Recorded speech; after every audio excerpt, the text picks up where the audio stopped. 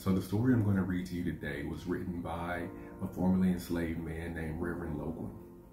And Reverend Loguen is writing about his experience at a slave auction in Tennessee. He wasn't on the auction block, but he was there assisting his slave owner. The slaves being auctioned off were owned by a slave owner who recently died. And in his will, his estate was supposed to sell off his slaves as families. And the slave owners there did not honor his wishes and ended up selling off the slaves piecemeal. And so this is the story of one of those men who refused to be sold off in that way. Reverend Loguen writes about this. There was one of this ill-fated number who made his mark on this occasion and deserves a place in history. His name was Jerry. He was about 30 years of age, over 6 feet high, of the most critical beauty of proportions, quick of motion, of iron muscle and gigantic strength. Shakespeare would say he had the eye of Mars, the front of Jove, and the arm of Hercules. He was a husband and father, but his wife was free, and of course his children also. But put upon the block, Jerry saw he was about to be struck off to an Alabama trader. He told the trader in a solemn manner not to buy him, for that he would never leave his wife and children and be taken to Alabama. The trader made no account of Jerry's warnings and bid him off for the sum of $1,250 and handed one of his bullies a set of irons to put on him. Cases of this sort are often met by the bullies and disposed of in short order, for the reason that the slave has too much prudence or too little pluck forcibly to assert his manhood. The bully paid no attention to the threats of the insulted Negro and proceeded at once towards him to iron him. So soon as the bully came within the reach of Jerry's arm, he fell from his fist to the ground and lay as lifeless and senseless as if he had been kicked under the ear by the hoof of a racer. To all appearance, he had fought his last battle and was taken up for dead. His defiant conqueror now braved a host of enemies, led by his new master who rushed on him with bludgeons.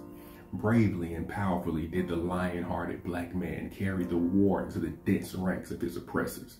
At Jarn's standpoint, he was seen over their heads, his eye flashing fire, his strong arm mowing them down and piling them in heaps around him, doing his best to sell his life dear, and if possible, from their broken bones and bruised bodies, force upon them the lesson, he that taketh the sword shall perish by the sword.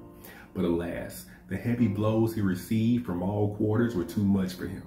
Covered with gore, he was about to fall under a dozen heavy and probably fatal clubs when Colonel Wilkes, who was also a strong and brave man, learning the condition of his heroic slave, rushed among the assailants with streaming eyes, exclaiming, "Hold up, for God's sake, hold up." "What do you mean, hold up, Colonel Wilkes?" cried a dozen voices. "I want to compromise this matter and save this man. There's no use in killing him. He has done his best to kill us and has nearly killed many of us." There is nobody killed yet, and the poor fellow now can do no harm," said Colonel Wilkes, pointing to Jerry, who was bending under his wounds against a post for support, while the blood dropped down his limbs. "Let me see you a moment," he added, turning towards the trader who purchased Jerry. Colonel Wilkes was a man of great influence and greatly respected. With one consent, the battle ceased, while the trader and the colonel held a conference apart from the crowd. The conference was soon closed and they returned to take a position beside the bleeding man, where the trader proclaimed that the affair was amicably adjusted, that he had sold Jerry to Colonel Wilkes for $1,350 and hoped that all parties would be satisfied with their arrangement. Upon this announcement, a murmur of applause went through the crowd, and there was no demonstration. It was evident that the tables were turned and that the bearing and bravery of this noble slave had told largely on the sympathies of the multitude. It was gratifying to Jarn to see respect and homage so bravely earned, instinctively bestowed upon a fellow slave by white people. It was a lesson to his pride and helped nourish him in the already growing American sentiment: resistance to tyrants is obedience to God. Poor Jerry, bleeding and wounded as he was, came off victor in the battle.